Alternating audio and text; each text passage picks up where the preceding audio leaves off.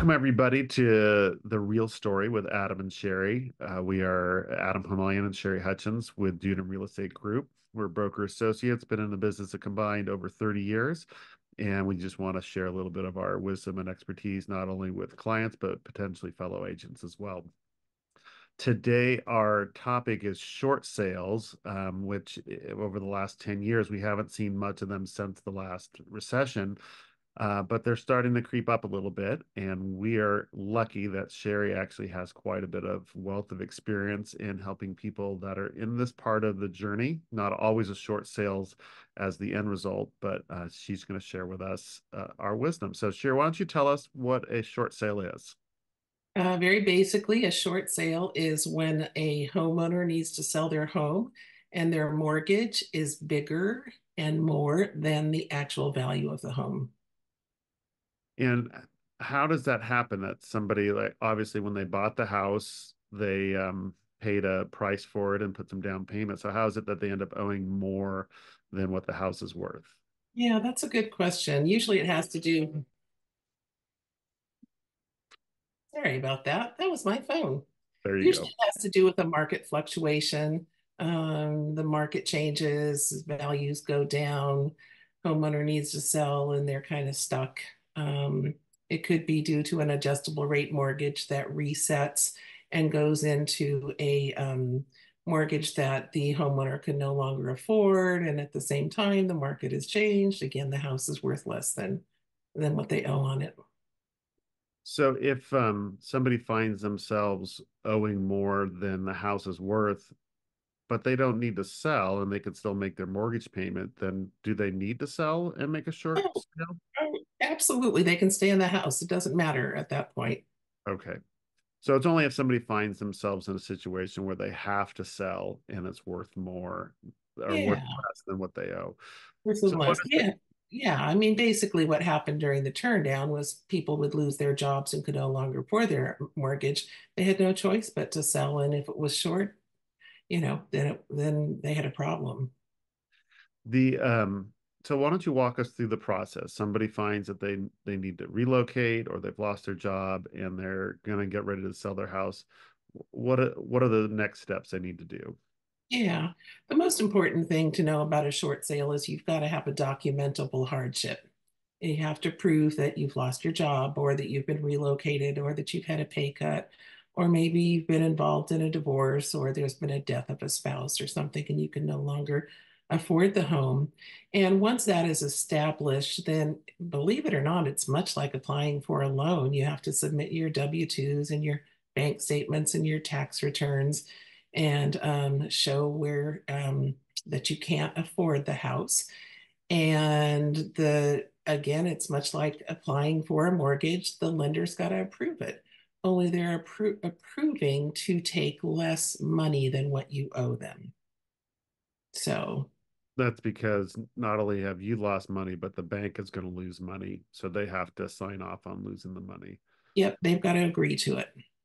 They have to agree to All right. And so what about preparing the home and marketing it? And does any of that change? Obviously, there's some budget around preparing the home that won't be there, but what does actually selling the home look like compared to a regular sale?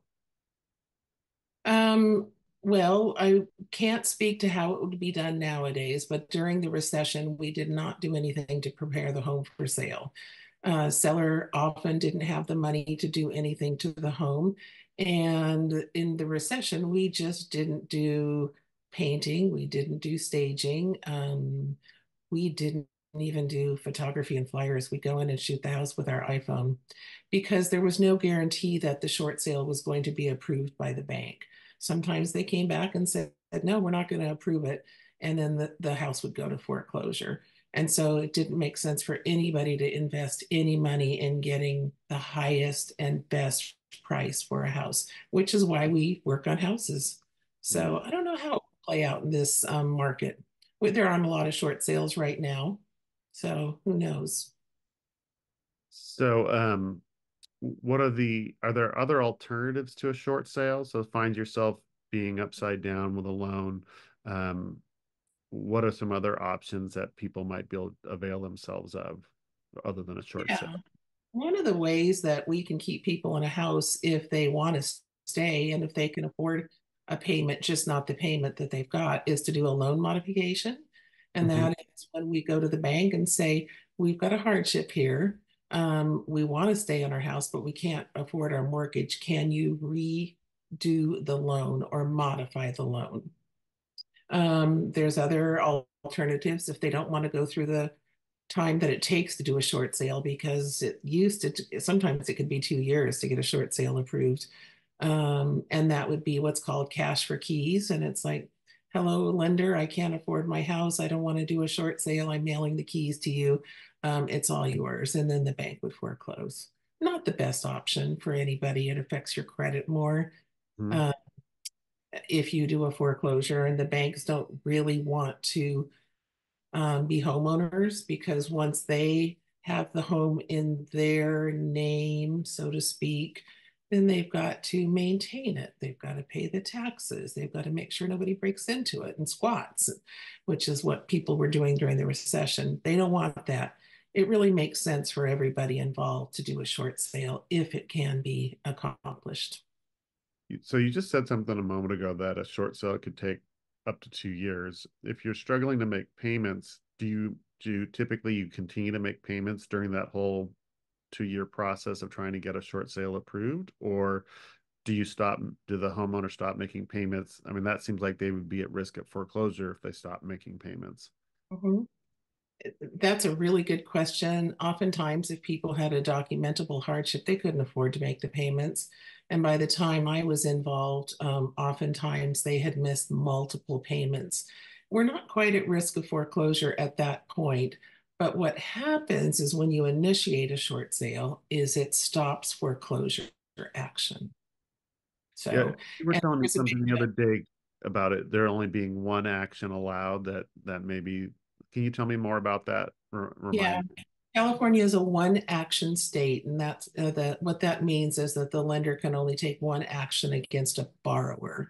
We're going to refer to them as borrowers instead of homeowners because that's how the lender sees them.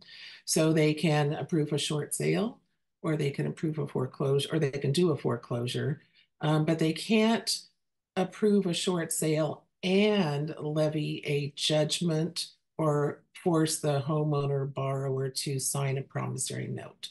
That would be two actions. You're only allowed to do one.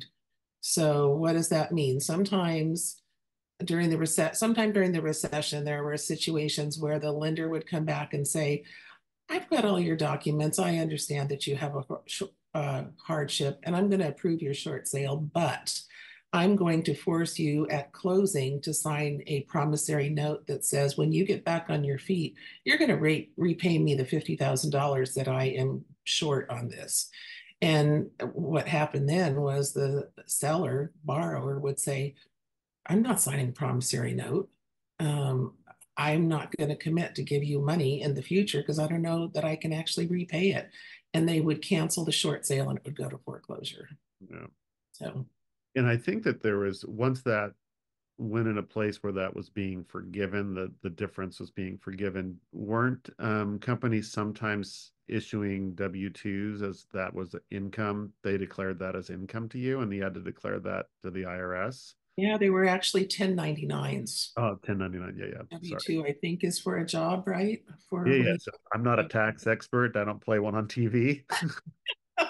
yeah, me either. So there were two ways that a homeowner could get in trouble doing a short sale. One was, as I said before, having the lender force them to ask them to do a promissory note or levying a judgment against them. And then you have the IRS step in and say, hey, somebody just forgave you $50,000. I'm going to give you a 1099 and you have to pay taxes on it. So here we've got someone who's got a hardship and they've got all these government entities coming after him and saying, oh, I want some of your money. I know you don't have it right now, but I want some anyway. So California did the one action law and the Congress passed a tax forgiveness law that was in effect for quite a while. It was extended a couple times, and I believe it might be in effect now until the end of 2025. Although I would suggest that people check with a tax person or an attorney to make sure that what I think I read is actually the case. All right. So, Well, that brings me to my last question. Some of the things you just said. Obviously, you and I are not tax professionals or lawyers. Who else should somebody who is struggling to make mortgage payments bring on to their team of advisors besides a realtor? And at what point should they invite those other people into the conversation? as soon as possible, so they understand the ramifications of doing a short sale. They need to call their tax person and find out if they're going to be liable for any tax. They need to call their attorney and discuss what might happen if they do a short sale and really understand the big picture. We can help with selling the house and, just as important, negotiating with the bank. We're usually the ones who negotiate with the bank on behalf of the homeowner, but we cannot answer questions about taxes and legal issues. So I did exactly one short sale. They were starting to go away when I got my license in 2010. And I learned a whole bunch about it. And the company I was working with, they said, we don't want rookies working with short sales. And they had somebody that you were required to use to help do all the negotiation. But you had quite a bit. You were that expert, and I know that you and Terry Lynn did a bunch of things together. So if you count all the people that you helped, not just the short sales, the loan modifications and other things, how many of these transactions do you think that you helped with in the last turn down? Yep. Not only were Terry Lynn and I doing them for our clients, we were doing for other agents who didn't want to do their own short sales. And we probably did over 100 of them. Wow, wow, Yeah. those Yeah. people. I have stories. You would not believe the stories that came out of that. Yeah. If well, thank you for educating all of us, educating me too. I know we've talked about this over the past, and hopefully it doesn't become a big part of our market story. But No, if it's you, going to. yeah, I mean, we're seeing them every, sorry to interrupt you. I'm seeing them every so often on the MLS. Very rarely. There was a time when almost everything that was on the MLS was a short sale or an REO, which is a foreclosure being resold by a bank. So thank goodness I don't think those days are going to come back. yeah, yeah, not immediately. So I mean, even though the value of homes has been a little stagnant over the last 18 months, and some places softened, it's only been by a few percentage points. Uh, Mhm, the- so there's few people that have gotten themselves upside down because mhm, home values have gone down. But mhm. that doesn't mean that there can't be some significant event that happens that changes things. That's always possible, war, something like that. Well, Of and also, if I can interject here, course, it's not just that home values went down, it was that there were a lot of interesting, quote unquote, interesting loans out there that allowed people to become at risk for a short sale or a foreclosure. And thanks to the Myers-Briggs Act that was put into place at the end of the Myers-Briggs, not Myers-Briggs. That's the personality test. Myers-Briggs, what was it? Oh yeah, not Myers-Briggs. What was it?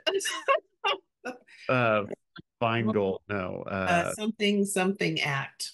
Yeah, Okay, senior moment in the middle of a podcast. But anyway, there was something put into place by Congress that said that these risky loans could not be done um, because consumers had no idea that they were signing up for risky loans. So that is a current protection that is still in place. Myers-Briggs, what was it?